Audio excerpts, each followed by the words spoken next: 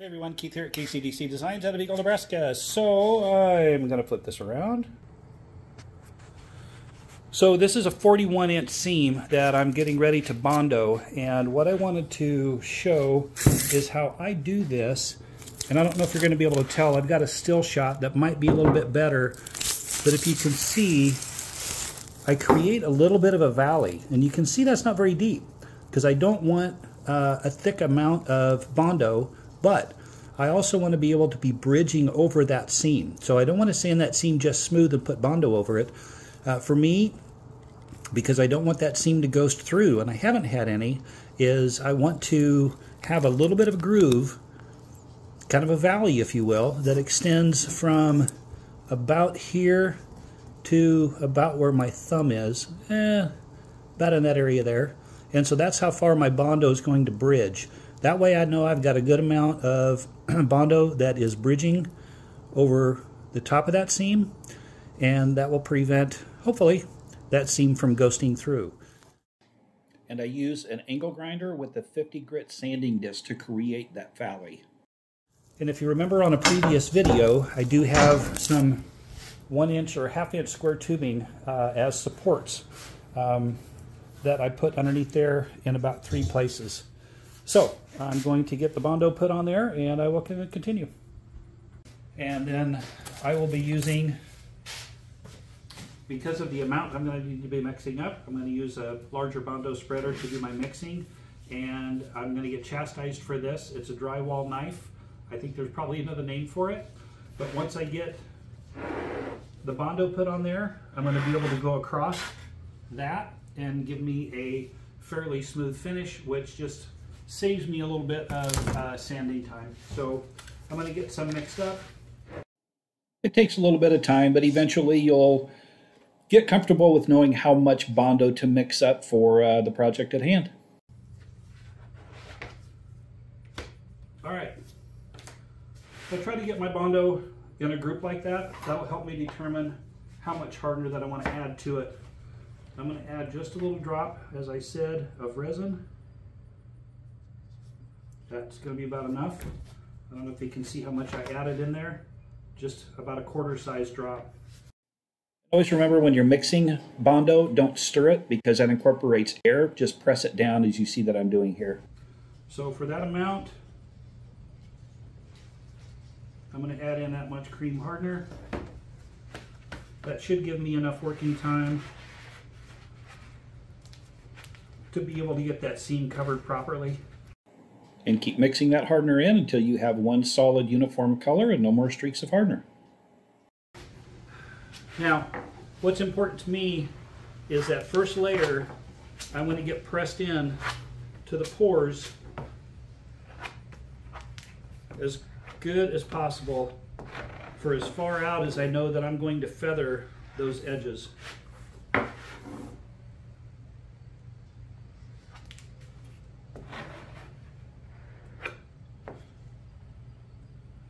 Getting that pressed into the pores of the wood, I know that I'm going to get my best adhesion. As I'm applying the Bondo, I'm being aware of where that valley is, and that's where I need the buildup. So I'm running it very thin along the outside edges, and I'm making sure that I have a little bit or more of that buildup where that valley is. So now that I have all the Bondo on the surface and fairly smooth, I'm going to take my drywall knife, I'm going to come across that.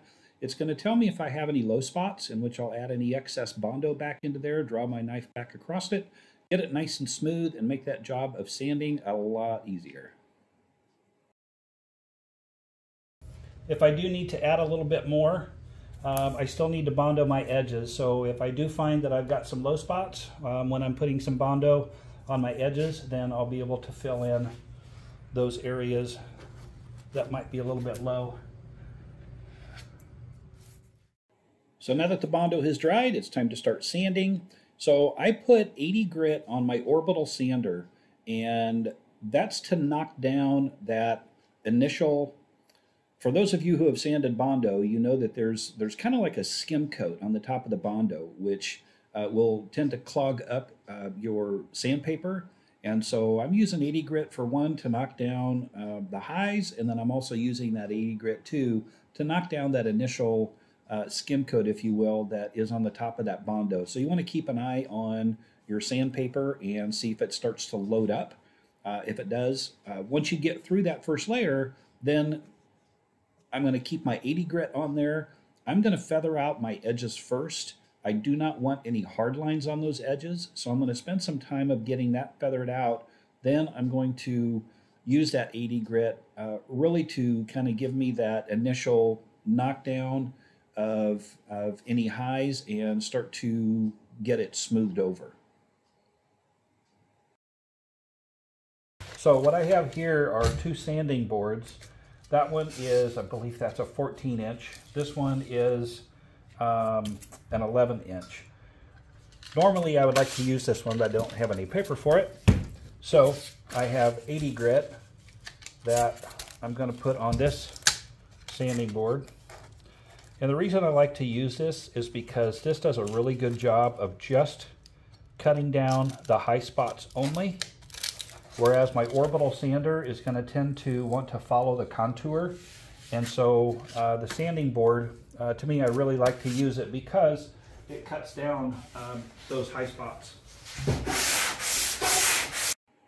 So now I'm just using my sanding board, and you can see that I'm going in different directions. I'll angle about 45 one direction, and then I'll change and angle 45 the other direction. That helps with basically just smoothing everything down, and that's really all I'm trying to do, is just to cut down all of those high spots to give me about the smoothest surface that I can get. So I know right in this area right here I have a little bit of a low area. The rest of it feels really good. I spend a lot of time feathering these edges out. I do not want a hard line on any of my edges. I'm going to make sure that those are feathered into the MDF. So my feathered edges feel really well, feel really good. The seam feels really good, but I do have a little bit of a low area right here. Now, how forgiving is the resin, and how far down do you need to sand? So initially, I'm a former bodyman by trade, which has been like 40 years ago. But whenever we were sanding down Bondo, man, I mean, that had to, you had to run your hand across there and absolutely feel nothing. It had to be absolutely perfectly smooth. One of the things I learned from Kenny Draculis with RK3 Designs is it's a lot more forgiving than I thought it was. So if you feel just a little bit of a raise in that area, by the time you get your resin poured out, especially when you put down your color coat and then you add your art coat on top of that, remember you've got about a total of an 1/8 inch of buildup. And it's not going to show. If you have too much of a hump right here, keep in mind what type of design. If you're using a lot of metallics and you have too much of a hump, it's too high right here, those metallics are going to want to tend to flow down on either side, and that may give you kind of a shadow look across there. So how far do you need to sand it? Does it need to be absolutely perfectly smooth? You need to get it as smooth as you can. It is forgiving to where you can have a little bit of a hump there, and I can feel just a little bit of a raise. Knowing the type of design I'm using on this particular one is going to be primarily white and not a lot of metallics, so I don't have to worry about those metallics wanting to flow down on each side of where that's raised. So I'm going to stop here with this. I'm going to finish up getting my edges cleaned up, and then when I Bondo my edges, I'm going to put a little bit more in here just to fill that in just a little bit. That would probably be okay with the epoxy self-leveling, but I just don't want to take a chance with this area right here. It feels just a little bit low. So we'll stop there, and I'll come back when I'm ready to fill that in and finish that up. Otherwise, right now it feels really good. Okay, so I've added Bondo to all of my edges. Oops. And I have those sanded down. And while I had the Bondo out to Bondo those edges, I also added more into this area, which was a low area. I apologize. I thought I had my camera video rolling, and I didn't. So what I first started doing is I've knocked that down with 80 grit. And then I'm going to get my sanding block out because I need to feather this new area of Bondo into the existing. I've already feathered into the MDF on both sides. So now I'm going to get my sanding block out. I can tell I still have a little bit of a low area right here, but I'm going to get my sanding block out and get all of this feathered in and melted in together. So while I'm getting this last area sanded down, I guess I just can't stress enough to prep properly before pouring your epoxy resin. To me, and I'll say this over and over again, the epoxy is simply a reflection of the prep work below it, and the durability and how long that's going to last all depends on how properly that you prep your surface. So take the time and prep properly. All right, now that I've got that knocked down, feels really good. So now I'm going to go over with some 120 grit paper, and I'm okay with not putting this on my sanding board. I'm going to go over this with my orbital sander, and the 120 is basically to take out the 60 and the 80 grit sand scratches, and then I'll go over that with 220 to take out the 120 scratches, and then that'll be ready for primer.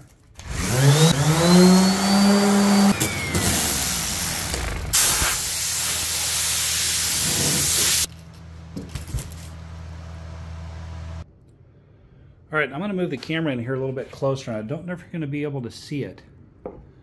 If I can get the glare in there just right. But right in this area, if you can see the pinholes that are in there.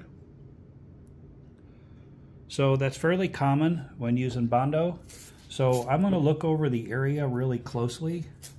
There's a few pinholes right here. Now, will the epoxy fill those in? Very possibly, but for me, I don't want to take a chance. So for those pinholes, you always have a choice of mixing up some more Bondo, or you can get a product called Spot Putty. And this is made by Bondo. It's a glazing and spot putty. This is a lacquer-based spot putty, and it's designed specifically for filling in very small scratches and also these pinholes. You don't want to use this as a buildup by any means, just something that's very thin that's going to fill in pinholes and maybe any small sand scratches that you have. So one tube of this would actually last you quite a while.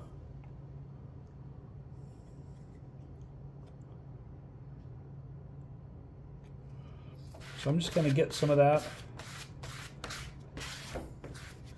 I'm going to go different directions to make sure I have those pinholes filled in. And again, I don't want to put it on very thick.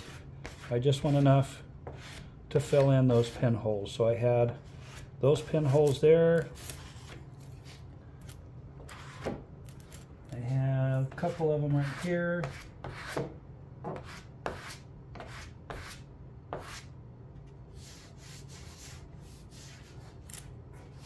You can also go around your edges and see if you have any pinholes in your edges of where you ran your Bondo. All right, so I got my pinholes filled. That's not going to take very long to dry. You can see in this area here where it's very light colored is dry. You can see over here where it's a little bit thicker that hasn't dried yet. So usually in about 15 minutes that's ready to be sanded. In the meantime, that's how I cover a seam. So you'll remember in the beginning I create somewhat of a valley, and it wasn't very deep, as you saw as I put the straight edge across there, but it's enough of a valley that I have bridged across that 1/8 inch seam to the point of about that wide. So it's very difficult for that 1/8 inch seam, which is down below that Bondo, to ghost through. And the reason I put those braces underneath there is to prevent any flex in this area where the seam is, where that seam could crack. So for me, this has worked really well to eliminate any chance of that seam ghosting through on me. So that's how I fill a seam. I hope this has been helpful to you. And once again, this is Keith McGinnis with KCDC Designs. And that's all I have for you. Take care, and we'll see you next time.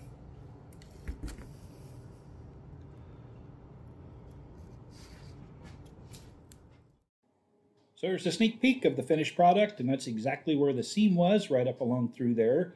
Once again, this is Keith McGinnis with KCDC Designs out of Eagle, Nebraska. Thank you again for watching. Please click the like and subscribe button. Take care, and have a great day.